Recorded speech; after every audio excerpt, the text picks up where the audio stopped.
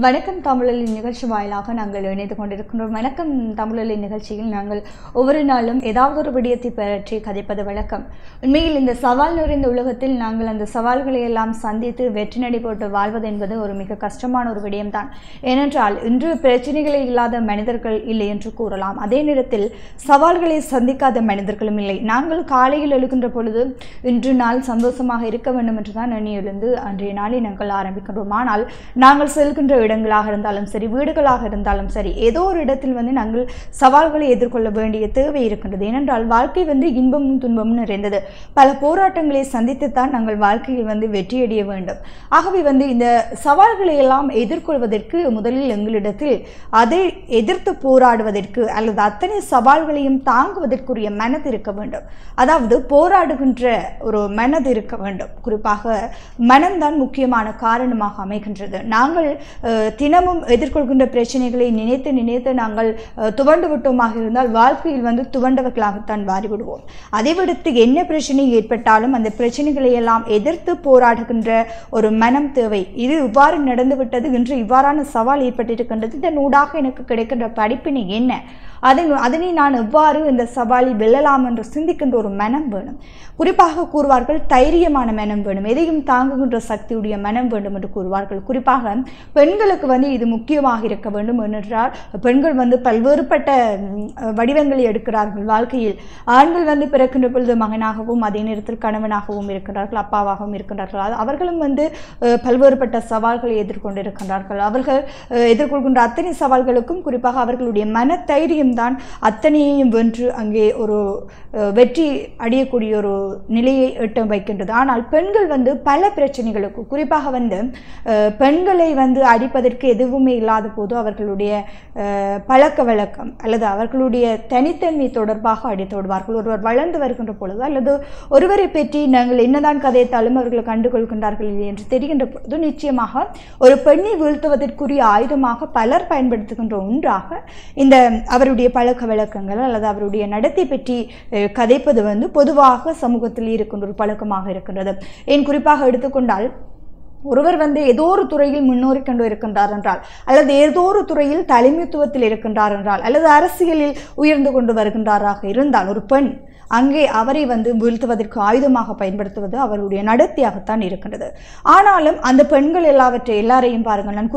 நான் தினமும் பார்க்கின்ற விடயம் இந்த விடயம் பலரை பார்த்திருக்கின்றேன். குறிப்பாக உயர்ந்த இடங்களில் பல விடயங்களை சாதித்துக் கொண்டிருக்கின்றவர்களில் பல விடயங்களை செய்கின்றவர்களில் குறிப்பாக பெண் தலைமைத்துவத்தை கொண்ட பெண்களை பற்றியெல்லாம் பல கதைகள், அவர்களுடைய நடத்தைகளை பற்றியெல்லாம் பல கதைகள் கதைப்பார்கள். அத்தனை சவால்களையும் எதிர்கொள்கின்ற அந்த மனம் அவர்களிடத்தில் இருக்கின்றதால் தான் அவர்கள் எல்லோரும் ஒரு உயர்ந்த நிலையை தங்களுடைய வாழ்க்கையை தொடர்ச்சியாக கொண்டு செல்லக்கூடியதாக இருக்கின்றது. அதை விடுத்து அவர்கள் கதைக்கின்ற கதைகளாம் கேட்டு மனம் நொந்து போய் அவர்கள் அந்த தங்களுடைய வாழ்க்கையை ஒரு சலிப்பாக வாழ தொடங்கிவிட்டார்கள் இருந்தால் அவர் மாற்றமின்றி அவர் சார்ந்தவர்களும் பாதிக்கக்கூடியதாக இருக்கும். கண்டிப்பாக நான் இன்று சொன்னது போல உண்மைக்குமே அதாவது எங்களுடைய வாழ்க்கை இன்பமும் துன்பம் நிறைந்தது. ஒரே மாதிரி இன்பம் வந்துச்சு அப்படின்னு சொன்னால் எங்களுடைய வாழ்க்கைக்கு சலிப்பு ஏற்படும். அதே நேரத்தில் துன்பமே வந்துட்டுன்னு சொன்னாலும் என்னடா இது வாழ்க்கை அப்படின்னு சொல்லி நினைப்போம். எனவே வாழ்க்கையில் இன்பமும் வந்தால் தான் சிறந்தது, அதே நேரத்தில் துன்பமும் வரணும். அடிக்கடி மாறி மாறி வந்தால் தான் வாழ்க்கை சுவாரஸ்யமாக இருக்கும். இது சம்பந்தமாக நிறைய விடயங்கள் இந்த நிகழ்ச்சியோடாக நாங்கள் கதைக்க போகிறோம். நிகழ்ச்சியின் அடுத்த பகுதிக்குள் செல்லலாம்.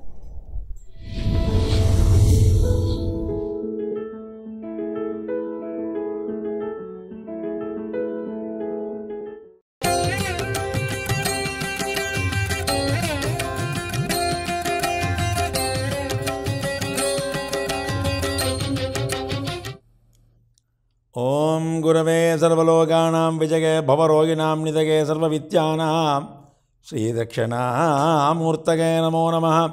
எல்லாம் வல்ல என் குருமூர்த்தி என் உள்ளே இருந்து என்னை பேசி ஏற்றி வைக்கட்டும். டான் டிவி ஓம் தொலைக்காட்சி வாயிலாக காலவேளையில் உங்கள் அனைவரையும் சந்திப்பதில் பெரும் ஆழ்வடைவேன். அனைவருக்கும் வணக்கம். ஆலயம் தொழுவது சாலமுன் நன்று என்று பார்த்து கொண்டிருக்கிறோம் இல்லையா? நேற்றைய தினம் இந்த ஆலயம் செல்லுகின்ற பொழுது திருநீர் அணிந்தபடி நாங்கள் செல்ல வேண்டும். அதனுடைய திருநீருடைய தாத்பரியங்கள் எல்லாம் நேற்று பார்த்திருக்கின்றோம். நிச்சயமாக இனிமேல் நீங்கள் திருநீர் அணிந்தவர்களாக செல்வீர்கள் என்று நம்புகின்றோம். பல ஆலயங்களில் பல அடியார்கள் விபூதி பூசாமலே வருவார்கள். இப்போ வேறொரு ஸ்டைல் கொண்டு பிடிச்சிருக்காங்க. இப்படி இருக்க எடுத்து ஒரு கோடு கொண்டு போடுறது நெத்தியில். விபூதியை அப்படியே எடுத்து சிவ சிவ சிவ சிவன்னு அப்படி பூசிக்கொள்ள வேண்டும். கோடு போடுறதில்லை. அழகுக்காக கோடு போட்டுக்கொள்வார்கள். அது அழகென்று நினைக்கின்றார்கள். நாங்கள் அழகாக இருக்க வேண்டுமா, ஆயுளோடு இருக்க வேண்டுமா என்று கேட்டுக்கொள்ள நினைத்தால் ஆயுள் தான் முக்கியம். 10 வருஷத்துக்கு அளவோடு இருந்து செத்து போகிறதா, 100 வருடங்கள் ஆயுளோடு இருக்கிறதா என்றால் 100 வருஷம் ஆயுளோடு இருக்க வேண்டும் என்று கேட்பார்கள். அப்பொழுது நாங்கள் திருநீரை இறக்கி பூசிக்கொள்ள வேண்டும். அப்பொழுதுதான் எங்களிடத்திலே நோய் நொடி காத்து கருப்பு அண்டாதிருக்கும் இல்லையா? விபூதியை நிறைய பூசிக்கொள்ள வேண்டும். அப்படி விபூதி பூசிக்கொண்டு உங்களுடைய கண்ணாடியிலே பாருங்கள். கண்ணாடி தேவையில்லை. இப்போ உங்கள் செல்ஃபி வச்சுக்கிறீங்கள, செல்ஃபி எடுத்து பாருங்கள். விபூதி போடாமலும் செல்ஃபி எடுத்து பாருங்கள். விபூதி பூசின பின்பு செல்ஃபி எடுத்து பாருங்கள். உங்களுடைய முகத்தை நீங்களே பார்க்கின்ற பொழுது உங்களுக்கே தெரியும். அதை விட இன்னும் புனிதமாக தீட்சை கேட்டவர்கள் சந்தியாவந்தனம் என்கின்ற குறி வைத்த பிற்பாடு ஒரு செல்ஃபி எடுத்து பாருங்கள், எவ்வளவு அழகாக இருப்பீர்கள் என்று. இது இருக்கும் பொழுது நாங்கள் இதை செய்யாது இறந்த பிற்பாடு குறியெல்லாம் வைத்து செல்ஃபி இன்னொருத்தர் எடுப்பார்கள். செல்ஃபி எடுக்க மாட்டார்கள், ஃபோட்டோ எடுப்பார்கள். அதை நாம் பார்க்க முடியாது. விளங்குதா? மற்றவர்கள் பார்க்கலாம். நீங்கள் தீட்சை கேட்டது உத்துளனம் திரிபுன்றமாக தரித்து கொண்டு உங்களுடைய உடம்பை உங்களுடைய முகத்தை பார்க்க பேந்த முடியாது. இறந்த பிற்பாடு அவர்கள் கிடத்தி போட்டு செய்வார்கள், குளிக்க பார்த்துட்டு. அதை நீங்கள் பார்க்க முடியாது, மற்றவர்கள் தான் பார்க்கலாம். நீங்கள் பார்க்க வேண்டுமானால், அதை ரசிக்க வேண்டுமானால் நீங்களே பார்த்து கொள்ளுங்கள். அப்பொழுது தெரியும் உண்மையிலேயே இது முக்தி அடைவோம் என்று உங்களுக்கே விளங்கும். சமய தீட்சை கேளுங்கள். சமய தீட்சை எங்கெல்லாம் நடக்கின்றதோ அங்கே எங்களுடைய சமயத்தை நீங்கள் நன்கு மதியுங்கள். சமய ஒழுக்கத்திலே இருங்கள். சமய தீட்சையை கேளுங்கள். வெறுமனே மாமிசம் சாப்பிடத்தான் வேண்டும் என்று பிடிவாதமாக இருக்காதீர்கள். இதனாலே பறவை காய்ச்சல், கோழி காய்ச்சல், பன்றி காய்ச்சல் எல்லாம் வரும். மரக்கறி காய்ச்சல் வராது உங்களுக்கு. மரக்கறியை சாப்பிடுங்கள். சத்துள்ள மரக்கறிகளை சாப்பிடுங்கள். மரக்கறி காய்ச்சல் என்ற ஒரு காய்ச்சல் இல்லை, வராது. கோழி பண்டி இதுகளுக்கு தான் அந்த காய்ச்சல் வர்றது. அதனால் மரக்கறிகளை சாப்பிடுங்கள். சாப்பிடுகின்ற பொழுது அது சைவ சமயத்தினுடைய மிக தொன்மையான நெறியிலே நின்று நீங்கள் வாழ்வீர்கள். இதுக்கு சமய தீட்சை என்பது மிக முக்கியமானது, இன்றியமையானது. இந்த சமய தீட்சை என்கின்ற பொழுது நாம் சமய தீட்சை எதுக்காக செய்கின்றோம்? சமயத்துக்குள்ளே உங்களை வரவழைப்பது. யாரெல்லாம் சமய தீட்சை கேட்டார்களோ அவர்கள் தான் சைவ சமயத்தவர்கள். மற்றவர்கள் எந்த சமயத்திலும் சேராதவர்கள். அதனால தான் மற்ற சமயங்கள் இழுக்கின்ற பொழுது எங்கள் செல்லுகின்றார்கள் பின்னால். ஏன்னா அவர்கள் பதியப்படவில்லை. பதியப்படவில்லை என்றால் அவர்கள் கோல் பண்ணுவார்கள், எத்தனையாம் தேதிக்குள்ளே இதை பதிவு செய்து கொள்ளுங்கள் என்று. அது மாதிரி கோல் பண்ணுவோம் நாங்கள். சமய தீட்சை வந்து கேளுங்கோ, சமய தீட்சை கேளுங்கோ, சமய தீட்சை கேளுங்கோ. சமய தீட்சை கேட்காமல் இருக்கின்றவர்கள் மற்ற சமயம் கூப்பிடுகின்ற பொழுது அங்கே தேவையான பொருட்களை கொடுத்து அவர்களுக்கு அவருடைய வசதி குறைவுக்கு வசதியானதை கொடுத்த உடனே அவர்கள் போய் சேர்ந்து விடுகிறார்கள். நாங்கள் வேறு ஒருவரையும் நாங்கள் இழுக்கவில்லை, இழுக்கவும் தேவையில்லை. எங்களுடைய சமயத்திலே அது சொல்லப்படவும் இல்லை. நாங்கள் எமது சைவ சமயத்தவர்களைத்தான் நெறியில் நின்று வாழ வேண்டும் என்று வலுக்கட்டாயமாக கேட்டுக்கொண்டிருக்கிறோம். எமது சமயத்திலே உள்ளவர்கள், சைவ சமயத்தில் உள்ளவர்கள் சைவ சமயத்திலே சேருங்கள். அவர்களைத்தான் நாங்கள் சேர்க்கிறோம். வெளியிலிருந்து மற்ற சமயத்தவர்களை நாங்கள் சேர்க்கவில்லை. எந்த சமயத்தையும் குறை கூறாத ஒரு சமயம் சைவ சமயம். எல்லா சமயத்தாலும் குறை கூறக்கூடிய சமயமும் சைவ சமயம்தான். பார்த்தீங்களா? எந்த சமயத்தையும் குறை கூறாத சமயம் சைவ சமயம். எல்லா சமயங்களாலும் குறை கூறக்கூடிய சமயமும் சைவ சமயம்தான். அப்படி ஒரு சிறப்பு வாய்ந்த சமயம் அவங்க சமயம். யாரெல்லாம் குறை கூறி என்ன செய்தாலும் அழிக்க முடியாத சமயமும் சைவ சமயம்தான். முதல் தோன்றிய மதமும் சைவ சமயம்தான். ஆதியும் அந்தமும் இல்லாத மதம் எங்களுடைய சைவ சமயம். அதனால் யாரும் அழிக்க முடியாது. நான் காப்பாற்றுகின்றேன் என்று மார்பத்தட்டத்தை விலோதரும் சைவ சமயத்தை நான் கட்டி காப்பாற்றுகிறேன் என்று. சைவ சமய நெறியிலே நின்று வாழ வேண்டுமானால் நான் சமய தீட்சை கேட்க வேண்டும். சமய தீட்சை கேட்பதற்கெல்லாம் உங்களுக்கு சந்தர்ப்பங்கள் இருக்கின்றன. நவராத்திரியிலே விஜயதசமி அன்று நீங்கள் சமய தீட்சை கேட்டுக்கொள்ளலாம். ஐயப்பனுடைய பூஜை நடக்கின்ற பொழுது நாயன்மார்பதி எருமேனி தர்மசாஸ்திர ஆலயத்திலே இலவசமாக சமய தீட்சைகள் கொடுப்போம். அந்த நேரங்கள் நீங்கள் சமய தீட்சையை பெற்றுக்கொள்ளலாம். அந்த வகையிலே எல்லாம் வல்ல இறையருள் நமக்குள்ளே இருந்து நம்மை எல்லாம் இயற்றி வைத்து கொண்டிருக்கிறான். நாங்கள் இந்த சைவ சமயியாக இருந்து அதனை இயற்றுகின்ற இறைவனோடு சேர்ந்து நாமும் என்றால்தான் எங்களுடைய மதத்தினுடைய வழிபாட்டினுடைய தன்மைகளை நாங்கள் புரிந்து கொள்ள முடியும். அந்த வகையில் எல்லோரும் சமய தீட்சை கேட்டு சிவனறியில் என்று வாழ வேண்டும் என்று வேண்டி எல்லோருக்கும் சகல செல்வமிக்க யோக பெருவாழ்வு கிடைக்க நல்ல ஆசை கூறி அமைகின்றேன். ஹரஹர நம பார்வதி பதகே, ஹரஹர மகாதேவா.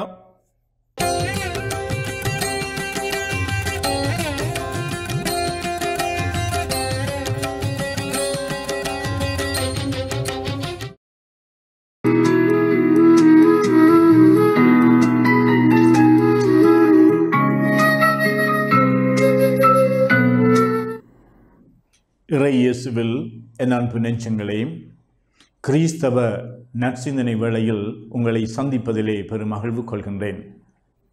இன்று ஜூலை மாதம் 2ஆம் தேதி மருதமடு அன்னையினுடைய பெருவிழா. மடுத்திருப்பதியிலே கோவில் கொண்டிருக்கின்ற அன்னை மரியாள் இறைவனின் தாய், எங்கள் எல்லோருக்கும் அன்னையாக இருந்து அருள் பாலித்து கொண்டிருக்கின்றார். இந்த மருதமடு திருப்பதிக்கென்று ஒரு வரலாறு இருக்கின்றது. கிறிஸ்தவ மக்கள் துன்புறுத்தப்பட்ட பொழுது அடைக்கலம் தேடி காட்டுப்பகுதிகளுக்குள் சென்று குடிபுகுந்து வாழ்ந்த மக்கள் தம்மோடு அன்னை மரியாவினுடைய திருச்சுரூபத்தையும் கொண்டு சென்றார்கள். மடுத்திருப்பதியிலே வீற்றிருக்கின்ற அன்னை மரியாளினுடைய திருச்சுரூபம் புதுமை நிறைந்ததாகவும் அன்னையினுடைய அரவணைப்பை வாரி வழங்கி கொண்டிருக்கின்ற திருச்சுரூபமாக அமைகின்றது.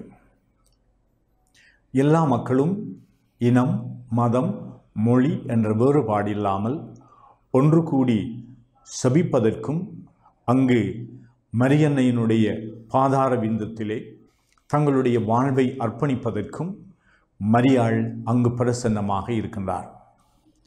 மரியன்னையினுடைய இந்த திருப்பதியிலே ஒரு காலம் அங்கு ஏற்பட்ட பாம்புகளினுடைய கடியிலிருந்து, அந்த சாவிலிருந்து மனிதர்களை இந்த அன்னை காப்பாற்றினாள். அதாவது தீமைகள் எங்களை நாடி வருகின்ற பொழுது இந்த அன்னை மரியாள் தாய்க்குரிய அன்பிலே எங்களுக்கு பாதுகாப்பும் அடைக்கலமும் தருகின்றார். எல்லோரும் ஒரு முறை இந்த மடுத்திருப்பதிக்கு சென்று அங்கு முழந்தாள் படியிட்டு அன்னையினுடைய திருச்சுரூபத்தின் முன்னிலையிலே எங்களுடைய உளம் திறந்து மன்றாட்டங்களை, வேண்டுதல்களை சமர்ப்பிக்க வேண்டும் என்று ஆவல் கொண்டிருக்கின்றோம். அங்கு செல்லுகின்ற பொழுதெல்லாம் ஏதோ எங்களுடைய வாழ்வின் துன்பங்களை சுமந்தவர்களாக, இந்த அடிமைத்தனங்களிலே இருந்து, பாவத்திலே இருந்து, துன்பங்களிலே இருந்து, நோவுகளில் இருந்து, வலிகளில் இருந்து எங்களை காப்பாற்ற வேண்டும் என்று அன்னையிடம் நம்பிக்கையோடு மன்றாட நாங்கள் எல்லோருமே விரும்புகின்றோம். இந்த அன்னையினுடைய திருநாள் இந்த நாளிலே எங்கள் எல்லோருக்கும் இந்த அன்னை எங்களுக்காக பரிந்து பேசுவதுதான் இந்த விழாவினுடைய முக்கியத்துவமாகும். அன்னை மரியாள் யார் எவர் என்று பாராமல் எல்லா மக்களுக்கும் தன்னுடைய திருமகனிடம் பரிந்து பேசுகின்ற அன்னையாக இருக்கின்றார். எனவே இந்த நாளிலே நாம் பக்தியோடு இந்த அன்னையினுடைய திருமுகத்தின் நோக்கியவர்களாக அந்த அன்னையினுடைய பிரசன்னத்திலே இருந்து நாங்கள் எல்லோருமே அவருடைய பிள்ளைகளாக அமைதியோடும் ஆறுதல் பெற்றவர்களாகவும் சுகம் பெற்றவர்களாகவும் எங்களுடைய நியாயமான வேண்டுதல்களுக்கு செவி மடுக்கின்ற இந்த அன்னையாக நாங்கள் அவரை பார்ப்போம். இந்த அன்னையினுடைய விழா எல்லோருக்கும் ஆசீர்வாதம் நிறைந்த ஒரு விழாவாக, அருள் பாலிக்கின்ற விழாவாக, எங்கள் எல்லோருக்கும் இறைவனுடைய பராமரிப்பு கிடைக்கின்ற ஒரு விழாவாக அமைவதாக. ஆமென்.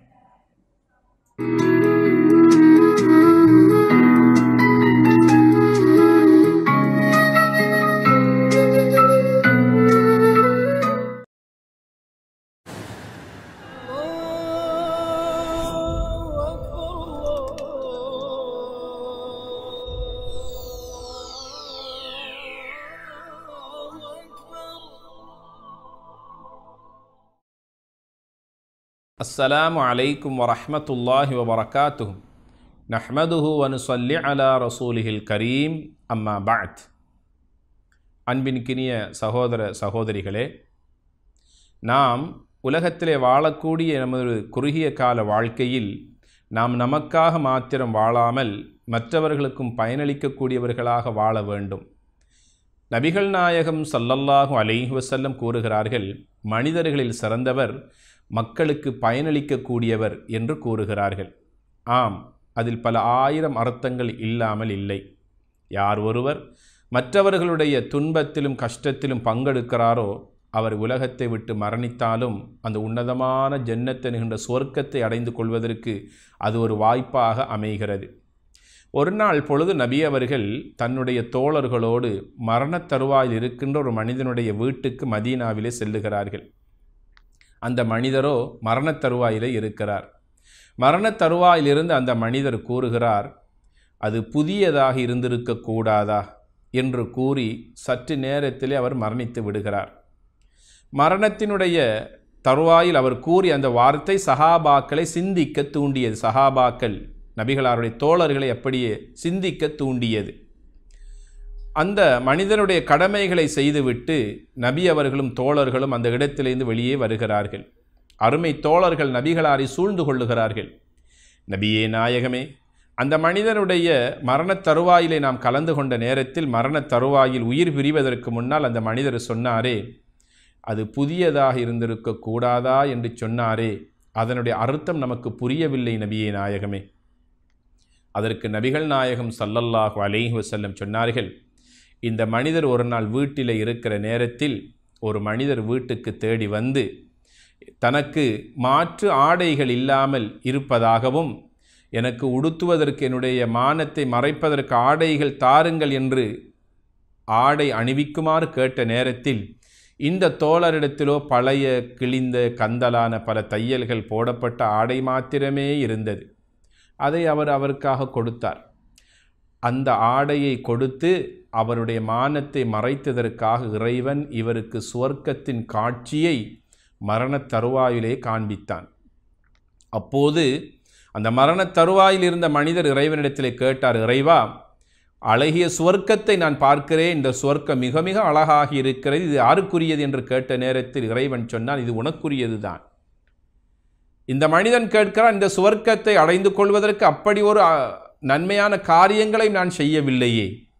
இறைவன் சொன்னான், என்னுடைய அடியார்களில் ஒரு அடியான் மாற்று ஆடை இல்லாமல் ஏங்கி தவித்த நேரத்தில் உன்னிடத்திலே இருந்த கந்தலான கிழிந்த தையல்கள் பல போடப்பட்ட ஆடையேனும் கொடுத்து அவனுடைய மானத்தை நீ மறைத்து காப்பாற்றினாயே, அதற்கு பகரமாக நான் உனக்கு சுவர்க்கத்தை தருகிறேன் என்று அந்த அழகிய சுவர்க்கத்தை மரண வேளையில் இறைவன் காட்டிய போதுதான் இந்த மனிதர் சொன்னார், நான் கொடுத்த ஆடை புதியதாக இருந்திருக்க கூடாதா என்று மரணத் தருவாயில் சொல்லி கவலைப்பட்டார் என நபிகள் நாயகம் ஸல்லல்லாஹு அலைஹி வஸல்லம் அவர்கள் கூறுகிறார்கள்.